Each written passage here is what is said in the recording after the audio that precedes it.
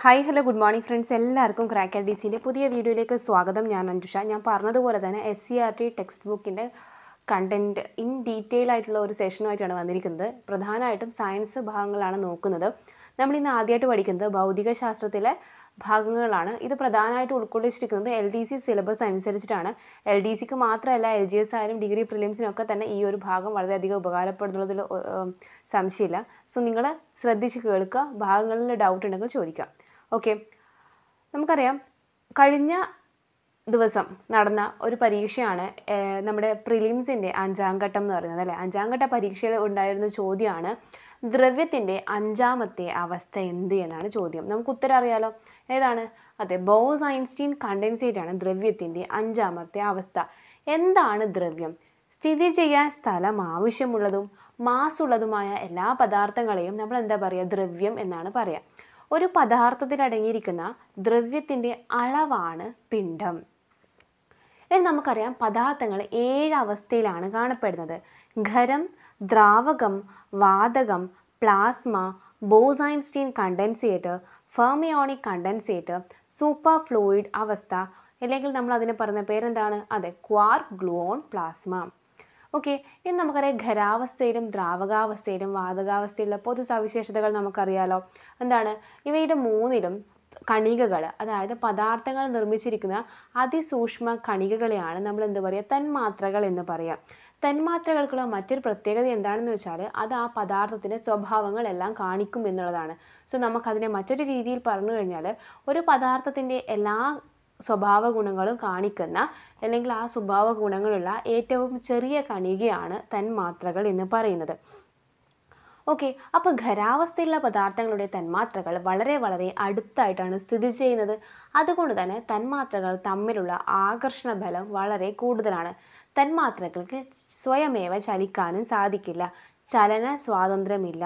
അതുകൊണ്ട് തന്നെ നമുക്ക് പറയാം അവയ്ക്ക് ഖരപദാർത്ഥത്തിലുള്ള വസ്തുക്കൾക്ക് മാസ് ഉണ്ട്, വ്യാപ്തമുണ്ട്, ആകൃതിയൊക്കെ ഉണ്ട്. പക്ഷേ ദ്രാവകത്തിൻ്റെ കേസിലാണെങ്കിൽ അങ്ങനെയല്ല. പദാർത്ഥങ്ങളുള്ള കണികകൾ വളരെ വളരെ അകന്നിട്ടാണ് സ്ഥിതി ചെയ്യുന്നത്. അതുകൊണ്ട് തന്നെ അവയ്ക്ക് യഥേഷ്ടം സഞ്ചരിക്കാനും ഉള്ള സ്വാതന്ത്ര്യമുണ്ട് അല്ലേ. അത് നമുക്കറിയാലോ. അതിൻ്റെ ആകൃതി എന്താണ്? അത് ഏത് കണ്ടെയ്നറിലാണ് സൂക്ഷിക്കുന്നത് ആ ആകൃതിയാണ് നമ്മൾ ആ ദ്രാവകത്തിനെന്ന് പറയാം അല്ലേ. ഇനി അടുത്തത് വാതകത്തിൻ്റെ കേസിലാണെങ്കിൽ എന്താണ്? ഓക്കെ, വാതകത്തിൽ തന്മാത്രകൾ വളരെ വളരെ ദൂരെയായിട്ടാണ് സ്ഥിതി ചെയ്യുന്നത്. അതുകൊണ്ട് തന്നെ അവയ്ക്ക് യഥേഷ്ടം സഞ്ചരിക്കാൻ പറ്റും അല്ലേ. നമുക്കതൊരു വ്യക്തമായ രൂപമൊന്നും നമുക്ക് വാതകത്തിന് പറയാൻ സാധിക്കാത്തത് അതുകൊണ്ടാണ്. ക്ലിയർ. ഇനി അടുത്ത ഭാഗമാണ് അവസ്ഥാ പരിവർത്തനം എന്ന് പറയുന്നത്. അവസ്ഥാ പരിവർത്തനം എന്ന് വെച്ചാൽ താപോർജ്ജം സ്വീകരിച്ചുകൊണ്ടാവോ അല്ലെങ്കിൽ അല്ലാതെയോ അല്ലേ പദാർത്ഥങ്ങളുടെ അവസ്ഥയ്ക്കുണ്ടാകുന്ന മാറ്റത്തിനെയാണ് നമ്മൾ എന്താ പറയുക? അവസ്ഥാ പരിവർത്തനം എന്ന് പറയും. ഖരാവസ്ഥയിലുള്ള വസ്തുക്കൾ ദ്രാവകമാകും, ദ്രാവകം വാതകമൊക്കെ ആയിട്ട് മാറി അങ്ങനെ കൺവേർഷനൊക്കെ നടക്കും. പക്ഷേ ചില വസ്തുക്കൾ ദ്രാവകാവസ്ഥയിൽ മാറാതെ നേരിട്ട് വാതകാവസ്ഥയിലേക്ക് മാറുന്നുണ്ട്. അതായത് ഖരാവസ്ഥയിലുള്ള പദാർത്ഥങ്ങൾ നേരിട്ട് വാതകാവസ്ഥയിലേക്ക് മാറുന്ന ആ ഒരു പ്രവർത്തനത്തിനെ പറയുന്ന പേരാണ് ഉത്പതനം.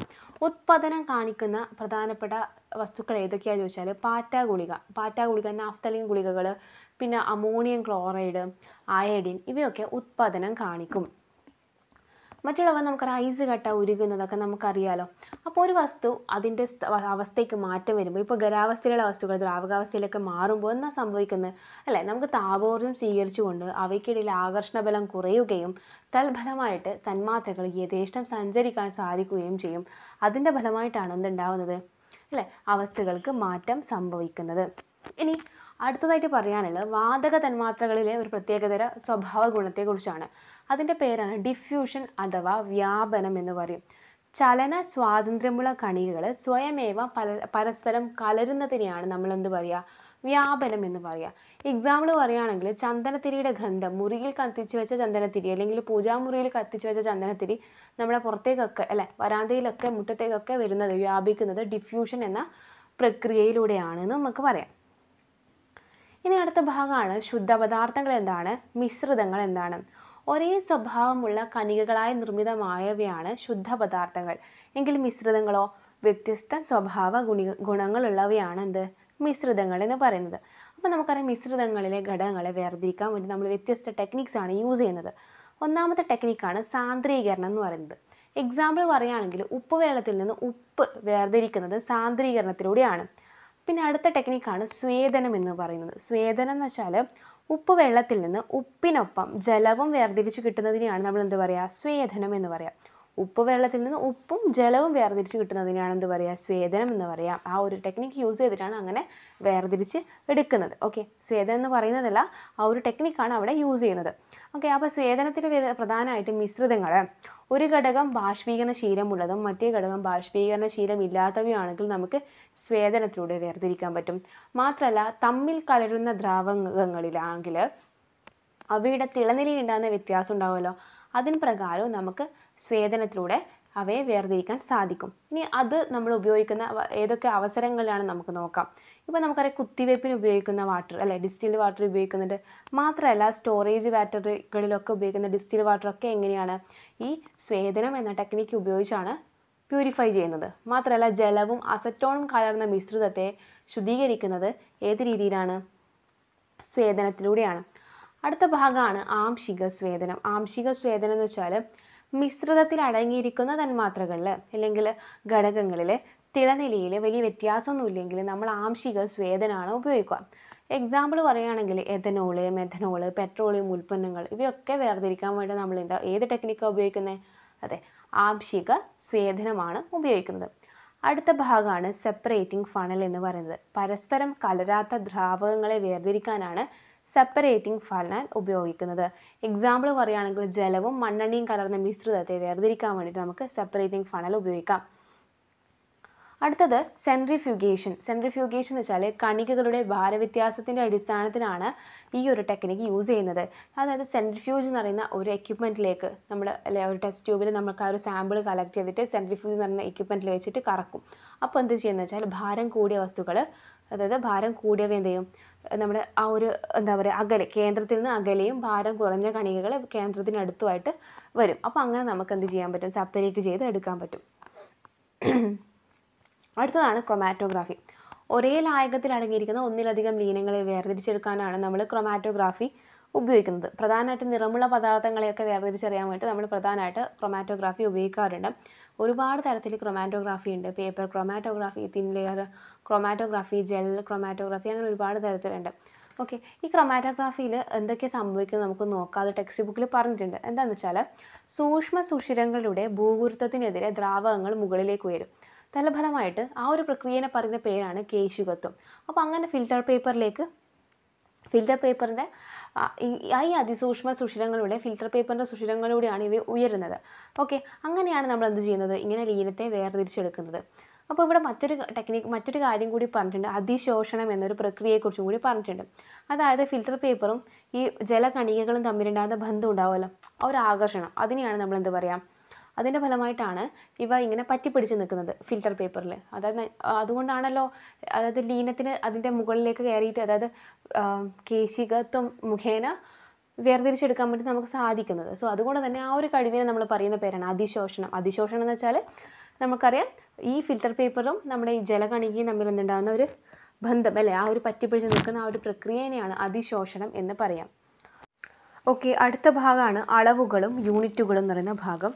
അത് 8ാം തരത്തിലെ ചാപ്റ്റർ 8 നമുക്ക് നോക്കാം. നീളത്തിൻ്റെ അടിസ്ഥാന യൂണിറ്റാണ് മീറ്റർ. 1 മീറ്റർ എന്ന് പറയുന്നത് 100 സെൻറ്റിമീറ്റർ ആണ്. 1 സെൻറ്റിമീറ്റർ എന്ന് പറഞ്ഞാൽ 10 മില്ലിമീറ്റർ ആണ്.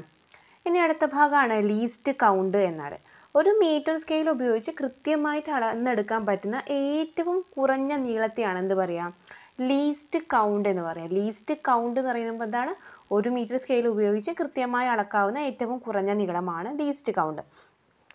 ഇനി അടുത്തതായിട്ട് വരുന്നത് ഗ്രഹങ്ങളിലും നക്ഷത്രങ്ങളിലും അല്ലേ നമ്മൾ ദൂരം അളക്കാൻ വേണ്ടിയിട്ട് പ്രധാനമായിട്ട് ഉപയോഗിക്കുന്ന അളവുകളാണ് ആസ്ട്രോണമിക്കൽ യൂണിറ്റ്സ്, പ്രകാശവർഷം, പാർസെക്കൻഡ്, അതായത് പാർസെക്കൻഡ് അല്ലെങ്കിൽ പാരലറ്റിക് സെക്കൻഡ്, അതൊക്കെ. ഓക്കെ, അപ്പോൾ അതെന്താണ് നമുക്ക് നോക്കാം. 1 ആസ്ട്രോണമിക്കൽ യൂണിറ്റ് എന്ന് പറയുന്നത് 15 കോടി കിലോമീറ്റർ ആണ്. ഭൂമിയിൽ നിന്ന് സൂര്യനിലേക്കുള്ള ശരാശരി ദൂരമാണിത്. അതായത് 1 ആസ്ട്രോണമിക്കൽ യൂണിറ്റ് എന്ന് പറയുന്നത് എത്രയാണ്, 15 കോടി കിലോമീറ്റർ. ഒരു പ്രകാശവർഷമാണ് അടുത്തത്. പ്രകാശവർഷം എന്നാൽ എന്താ, പ്രകാശം ഒരു വർഷം സഞ്ചരിക്കുന്ന ദൂരം. 1 പ്രകാശവർഷം എന്ന് വെച്ചാൽ എന്താണ്, പ്രകാശം ഒരു വർഷം സഞ്ചരിക്കുന്ന ദൂരമാണ്. അടുത്താണ് പാർസെക്. പാർസെക് എന്താണ്, 3.26 പ്രകാശവർഷത്തെയാണ് നമ്മൾ എന്താ പറയുക, പാർസെക് എന്ന് പറയാം. ക്ലിയർ. ഇനി നമുക്ക് അടുത്തത് 1 millimeter that is equal to 1 millimeter that is equal to 10 raised to minus 3 meter ആണ് അല്ലേ. 10 raised to minus 3 meter ആണ് മില്ലിമീറ്റർ. ക്ലിയർ. ഇനി അടുത്തത് 1 micrometer is equal to 10 raised to minus 6 meter ആണ്. 1 nanometer is equal to 10 raised to minus 9 meter ആണ്. ഇത് by heart പഠിക്കണേ. 1 millimeter എന്ന് പറഞ്ഞാൽ 10 raised to minus 3 meter ആണ്. 1 micrometer എന്ന് പറഞ്ഞാൽ 10 raised to minus 6 meter ആണ്. 1 nanometer എന്ന് പറഞ്ഞാൽ 10 raised to minus 9 meter ആണ്. അടുത്തതാണ് മാസ് അല്ലേ. മാസ് എന്ന് പറഞ്ഞാൽ എന്താണ്? ഒരു വസ്തുവിൽ അടങ്ങിയിരിക്കുന്ന ദ്രവ്യത്തിൻ്റെ അളവാണ് അതിൻ്റെ പിണ്ഡം അല്ലെങ്കിൽ മാസ് എന്ന് പറയാം അല്ലേ. അതിൻ്റെ യൂണിറ്റ് കിലോഗ്രാം ആണ്. ഓക്കെ, അടുത്ത് നമുക്ക് പഠിക്കാനുള്ളത് അതിൻ്റെ തന്നെ വ്യത്യസ്ത ഭാഗങ്ങളാണ്. അതായത് 1 milligram is equal to 10 raised to minus 6 kilogram. 1 gram is equal to 10 raised to minus 3 kilogram. 1 milligram is equal to 10 raised to minus 6 kilogram. 1 quintal is equal to 100 kilo. 1 quintal എന്ന് പറഞ്ഞാൽ 100 കിലോ ആണ്. ഒരു ton എന്ന് പറഞ്ഞാൽ 1000 kilo ആണ് ഒരു ton. ഒരു ton എന്ന് പറഞ്ഞാൽ 1000 കിലോ. ഒരു ക്വിൻ്റൽ എന്ന് പറഞ്ഞാൽ 100 കിലോ ആണ്. ഓക്കെ, ഒരു 1 ഗ്രാം എന്ന് പറഞ്ഞാൽ 10 raised to minus 3 കിലോഗ്രാമും 1 milligram എന്ന് പറഞ്ഞാൽ 10 raised to minus 6 കിലോഗ്രാം ആണെന്നും കൂടി ഓർത്ത് വെക്കാം. അടുത്തതാണ് സമയം. സമയത്തിൻ്റെ യൂണിറ്റ് എന്താണ്? ഓക്കെ, സെക്കൻഡാണ് സമയത്തിൻ്റെ യൂണിറ്റ്. ഇനി മറ്റ് അടിസ്ഥാന യൂണിറ്റുകൾ കൂടി നമുക്ക് നോക്കാം. വൈദ്യുത പ്രവാഹ തീവ്രതയുടെ യൂണിറ്റാണ് ആംപിയർ അല്ലേ. ആംപിയർ നമ്മൾ അക്ഷരം എന്താണ് യൂസ് ചെയ്യുക? എ അല്ലേ. എ ആണ് ഡിനോട്ട് ചെയ്യുന്നത്. താപനിലയുടെ യൂണിറ്റാണ് കെൽവിൻ, നമ്മൾ കെ യൂസ് ചെയ്യും. പദാർത്ഥത്തിൻ്റെ അളവ് നമ്മൾ മോൾ MOL എന്ന അക്കം വെച്ച് നമ്മൾ നോക്കും. പ്രകാശ തീവ്രത അഥവാ ലൂമിനസ് ഇൻറ്റൻസിറ്റിയുടെ യൂണിറ്റാണ് കാൻഡില, നമ്മൾ CD എന്നാണ് അതിന് ഇതാക്കുന്നത് അല്ല. അതാണ് അതിൻ്റെ പ്രതീകമായിട്ട് നമ്മൾ യൂസ് ചെയ്യുന്നത്. ക്ലിയർ. ഇനി അടുത്തതാണ് വ്യുൽപ്പന്ന യൂണിറ്റ് എന്താണ് അല്ലെങ്കിൽ അടിസ്ഥാന യൂണിറ്റ് എന്താണ് നമുക്ക് നോക്കാം. അടിസ്ഥാന യൂണിറ്റ് ഉപയോഗിച്ച് പ്രസ്താവിക്കുന്നതാണ് വ്യുൽപ്പന്ന യൂണിറ്റ്. അത് നിങ്ങൾക്ക് മനസ്സിലാക്കാൻ വേണ്ടി നമുക്കറിയാം അടിസ്ഥാന യൂണിറ്റ് കിലോഗ്രാം, മീറ്റർ ഇതൊക്കെയാണ് അടിസ്ഥാന യൂണിറ്റെങ്കിൽ. Metres per second, kilogram per metre square അങ്ങനെയൊക്കെ ഇല്ലേ, അതൊക്കെയാണ് എന്ത് വ്യുൽപ്പന്ന യൂണിറ്റായിട്ട് ഉപയോഗിക്കുന്നത്. ക്ലിയർ. എക്സാമ്പിൾ നമുക്ക് പറയുകയാണെങ്കിൽ ഇപ്പോൾ പരപ്പളവിൻ്റെ യൂണിറ്റ് എന്താണ്? m² ആണ് അല്ലേ. നീളവും വീതിയും തമ്മിലുള്ള ഗുണിച്ചാലാണല്ലോ നമുക്ക് പരപ്പളവ് കിട്ടുന്നത്. അപ്പോൾ നമുക്കറിയാം നീളത്തിൻ്റെ വീതി അതൊക്കെ എന്താണ്? മീറ്റർ എന്നാണ് നമ്മൾ അടിസ്ഥാന അളവ്. അപ്പോൾ അത് തമ്മിൽ ഗുണിച്ച് കഴിഞ്ഞാൽ നമുക്ക് കിട്ടുന്നതാണ് m². സോ ഇവിടെ കിട്ടിയത് നമുക്ക് കിട്ടിയത് എന്താണ്? വ്യുൽപ്പന്ന യൂണിറ്റാണ്, ഡിറൈവ്ഡ് യൂണിറ്റാണ് നമുക്ക് കിട്ടിയുള്ളത്. അതാണെന്ത്? m² എന്ന് പറയുന്നത്. ഇനി SI യൂണിറ്റ് നിങ്ങൾ കേട്ടിട്ടുണ്ടോ അല്ലേ. അതെന്താണ്? ഒരു ഏകീകൃത യൂണിറ്റ് സിസ്റ്റമാണ് അല്ലേ. അന്താരാഷ്ട്ര അംഗീകാരം ലഭിച്ച എല്ലാ ഭൗതിക അളവുകളും ഈ ഒരു സിസ്റ്റത്തിലാണ് അല്ലേ. ഈ ഒരു യൂണിറ്റ് വെച്ചിട്ടാണ് നമ്മൾ അളക്കുന്നത്. അതിനുള്ളൊരു ഏകീകൃത സിസ്റ്റമാണെന്ത്? SI യൂണിറ്റ് എന്ന് പറയുന്നത്. ഇനി അടുത്തതാണ് സാന്ദ്രത. സാന്ദ്രതയുടെ യൂണിറ്റ് എന്താണ്? സാന്ദ്രത നമ്മൾ കിട്ടുന്നത് മാസ് ബൈ വ്യാപ്തമാണ് സാന്ദ്രത. മാസിൻ്റെ യൂണിറ്റായ കിലോഗ്രാം പെർ വ്യാപ്തത്തിൻ്റെ യൂണിറ്റ് എന്താണ് അല്ലേ. വ്യാപ്തത്തിൻ്റെ യൂണിറ്റായ m³ കൂടി ചേർത്തിട്ട് നമുക്ക് സാന്ദ്രതയുടെ യൂണിറ്റ് കിട്ടും. That is kilogram per metre cube. Kilogram per metre cube important ആണ്. ഇനി സാന്ദ്രതയായിട്ട് പറയുമ്പോൾ കുറച്ച് കാര്യങ്ങൾ ടെക്സ്റ്റ് ബുക്കിൽ നൽകിയിട്ടുണ്ട്. നമുക്കതും കൂടി ഒന്ന് നോക്കാം. ഉപ്പുവെള്ളത്തിൽ മുട്ട പൊങ്ങുന്നത് എന്താണ് കാരണം അത് മാത്രമല്ല ചാവുകടലിൽ ആൾക്കാർ പൊങ്ങി നിൽക്കുന്നില്ല, അതെന്തുകൊണ്ടാണെന്നൊരു ചോദ്യമുണ്ട് അല്ലേ. നമുക്കറിയാം ഉപ്പുവെള്ളത്തിന് എന്താണ്? സാന്ദ്രത കൂടുതലാണ്. സാന്ദ്രത കൂടുതലായതിനാലാണ് ആൾക്കാർ മുകളിൽ സാന്ദ്രത കുറവായിരിക്കും മറ്റുള്ളവർക്ക് അല്ലേ. മുട്ടക്ക് സാന്ദ്രത കുറവാണ്. അപ്പോൾ സാന്ദ്രത കുറഞ്ഞ കാര്യങ്ങൾ എന്ത് ചെയ്യും? മുകളിൽ ഇങ്ങനെ വന്ന് നിൽക്കും അല്ലേ. അതുകൊണ്ടാണ് അങ്ങനെ വരുന്നത്. ഓക്കെ, അതായത് ഈ ഉപ്പുവെള്ളത്തിൽ പറയുകയാണെങ്കിൽ 1 ലിറ്റർ ജലത്തിൽ 340 ഗ്രാം ഉപ്പ് അടങ്ങിയിട്ടുണ്ട്. അതിൻ്റെ ഫലമായിട്ടാണ് അതിന് സാന്ദ്രത കൂടുതലാണ്. അപ്പോൾ സാന്ദ്രത കൂടുതലായതുകൊണ്ടാണ് ഉപ്പ് വെള്ളത്തിൽ ഇട്ട് കഴിഞ്ഞാൽ മുട്ട പൊങ്ങി വരുന്നതായാലും ചാവുകടലിലെ ആൾക്കാർ ഇങ്ങനെ നിൽക്കുമ്പോൾ പൊന്തി അല്ലേ, നമ്മൾ കണ്ടിട്ടുണ്ടാവുമല്ലോ, പിക്ചേഴ്സൊക്കെ കണ്ടിട്ടുണ്ടാവുമല്ലോ, അങ്ങനെ വരുന്നത്. ഇനി അടുത്തൊരു ചോദ്യം കൂടി തന്നിട്ടുണ്ട്. പെട്രോൾ, ഡീസൽ തുടങ്ങിയവ തീ പിടിച്ചു കഴിഞ്ഞാൽ ജലം ഉപയോഗിക്കാൻ പാടില്ല അണക്കാൻ വേണ്ടിയിട്ട്. നമുക്കറിയാം പെട്രോൾ, ഡീസൽ എന്നിവയ്ക്ക് ജലത്തെ അപേക്ഷിച്ച് സാന്ദ്രത എന്താണ്? അതെ, കുറവാണ്. അപ്പോൾ നമുക്കിപ്പോൾ പെട്രോൾ, ഡീസൽ ഉപയോഗിച്ചുണ്ടാകുന്ന തീപിടുത്തം ഉണ്ടായിക്കഴിഞ്ഞാൽ നമ്മൾ ജലം ഉപയോഗിച്ച ജലത്തിന് മുകളിൽ തന്നെ ഇവ പിന്നെയും സാന്ദ്രത കുറഞ്ഞ ഇവ വന്ന് നിൽക്കുകയും പിന്നെയും തീ ആളിപ്പടരാനാണ് സാധ്യത അല്ലേ. തീ ആളിപ്പടർന്നുകൊണ്ടേയിരിക്കും. സോ അതുകൊണ്ട് തന്നെയാണ് നമ്മൾ ഈ സമയത്ത് തീ അണക്കാൻ വേണ്ടിയിട്ട് ഉപയോഗിക്കാത്തത്? ജലം ഉപയോഗിക്കാത്തത്. ജലത്തിന് സാന്ദ്രത കൂടുതലാണ്. പെട്രോൾ മറ്റുള്ള കാര്യങ്ങൾക്കൊക്കെ സാന്ദ്രത കുറവാണ്. സാന്ദ്രത കുറവായതാണ് ഫ്ലോട്ട് ചെയ്ത് നിൽക്കുക. ക്ലിയർ. ഇനി അടുത്തത് ചില വ്യക്തികളുടെ പേരും അവർ അതിന് അനുബന്ധിച്ച് നൽകുന്ന യൂണിറ്റ്സും ഒക്കെയാണ്. അതിൻ്റെ പ്രതീകമൊക്കെ നമുക്ക് നോക്കാം. അലക്സാൻഡ്രോ വോൾട്ട, അറിയാലോ, അലക്സാൻഡ്രോ വോൾട്ടയാണ് പൊട്ടൻഷ്യൽ വ്യത്യാസത്തിന് നമ്മൾ യൂണിറ്റ് എന്താണ് വോൾട്ട് എന്ന് പറഞ്ഞ് കൊടുക്കുന്നത്. അലക്സാൻഡ്രോ വോൾട്ടയുടെ സ്മരണാർത്ഥമാണ്. പൊട്ടൻഷ്യൽ ഡിഫറൻസിന് യൂണിറ്റ് എന്താണ് വോൾട്ട്, വി. ബേസ് പാസ്കലിൻ്റെ യൂണിറ്റ് അല്ല, ബേസ് പാസ്കലിൻ്റെ സ്മരണാർത്ഥമാണ് മർദ്ദത്തിന് പാസ്കൽ PA എന്ന യൂണിറ്റ് നമ്മൾ നൽകിയിരിക്കുന്നത്. ബേസ് പാസ്കലിൻ്റെ സ്മരണാർത്ഥമാണ്. അതുപോലെ തന്നെ സർ ഐസക് ന്യൂട്ടൻ്റെ സ്മരണാർത്ഥമാണ് നമ്മൾ ബലത്തിൻ്റെ യൂണിറ്റായ ന്യൂട്ടൺ നൽകിയിരിക്കുന്നത് അല്ലേ. ബലത്തിൻ്റെ യൂണിറ്റ് എന്താണ് ന്യൂട്ടൺ ആണ്. ക്യാപിറ്റൽ N ആണ് നമ്മൾ യൂസ് ചെയ്യുന്ന പ്രതീകം. ഇമ്പോർട്ടൻ്റ് ആണ്, ഈ ഒരു ഭാഗം എന്തായാലും പരീക്ഷയ്ക്ക് ചോദിക്കാൻ സാധ്യതയുണ്ട്. ഓക്കെ, അപ്പോൾ നമ്മൾ ഒന്നും കൂടി പറയാം. അലക്സാൻഡ്രോ വോൾട്ട potential difference volt, base Pascal മർദ്ദം Pascal PA, sir Isaac Newton ബലം ന്യൂട്ടൺ. ക്ലിയർ. പെട്രോൾ ഡീസലിൻ്റെ കാര്യം പറഞ്ഞു, SI യൂണിറ്റ്സ് ഏതൊക്കെയാണെന്ന് പറഞ്ഞു, ഡിറൈവ്ഡ് യൂണിറ്റ്സ് പറഞ്ഞു അല്ലേ. അപ്പം ഇത്രയും കാര്യങ്ങൾ നമ്മൾ ഏകദേശം പഠിച്ചിട്ടുണ്ട്. ഇനി നമുക്ക് അടുത്ത ക്ലാസ്സിൽ കാണാം ബാക്കി ഭാഗങ്ങളായിട്ട്. വീഡിയോസ് ഇഷ്ടമാണെന്നുണ്ടെങ്കിൽ നിങ്ങൾ എന്തായാലും കമൻറ്റ് ചെയ്യാനും ഷെയർ ചെയ്യാനും സബ്സ്ക്രൈബ് ചെയ്യാനും ലൈക്ക് ചെയ്യാനൊന്നും മറന്നു പോകരുത്. നിങ്ങളുടെ വിലപ്പെട്ട നിർദ്ദേശങ്ങൾ തന്നെയാണ് എന്നെ വീഡിയോ ചെയ്യാൻ പ്രേരിപ്പിക്കുന്നത്. സോ അതുകൊണ്ട് തന്നെ പോരായ്മകളുണ്ടെങ്കിൽ അതൊക്കെ നിങ്ങൾ എനിക്ക് ചൂണ്ടിക്കാണിച്ച് തരണമെങ്കിൽ മാത്രമേ എനിക്ക് നല്ല നല്ല വീഡിയോസ് ഉണ്ടാക്കാൻ പറ്റുള്ളൂ. സോ അതുകൊണ്ട് തന്നെ എല്ലാവരെയും സഹകരണം ഇനിയുമുണ്ട് വേണം. സോ എല്ലാവർക്കും ഓൾ ദ ബെസ്റ്റ്. കൃത്യമായിട്ട് തന്നെ പഠിച്ചു പോവുക. വിജയം നമ്മളെ മുന്നിലുണ്ട് അല്ല, ആ വിജയത്തിന് വേണ്ടി നമ്മൾ അഹോരാത്രം പരിശ്രമിച്ചു കഴിഞ്ഞാൽ നമുക്ക് അവിടെ എത്തിച്ചേരാൻ പറ്റും. So thank you so much for watching. Thank you very much.